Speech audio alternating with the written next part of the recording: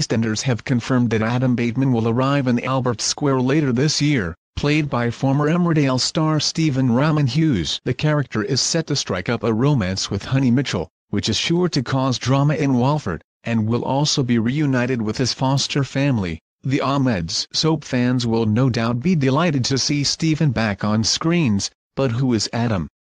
And where have you seen actor Stephen Rahman-Hughes before? Here's everything we know so far about EastEnders character Adam Bateman. Who is EastEnders character Adam Bateman? What's his connection to Honey Mitchell?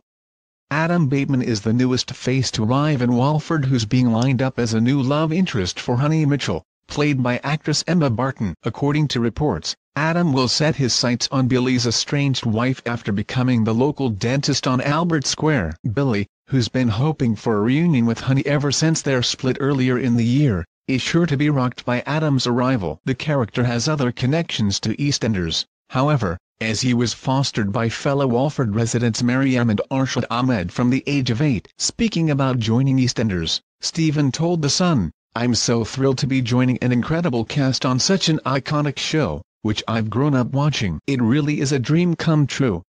Who plays Adam Bateman? Where have you seen actor Stephen Rahman-Hughes before? Adam Bateman is played by actor Stephen Rahman-Hughes, who soap fans will recognize from his previous Emmerdale role. The hunk has previously starred in Bad Girls, Doctors and Sky One's Dream Team, and in 2011, he made his breakthrough into film as the lead actor of Malaysian film Hikayat Merong Mahawangsa. Who did Stephen Rahman-Hughes play in Emmerdale? When did he leave?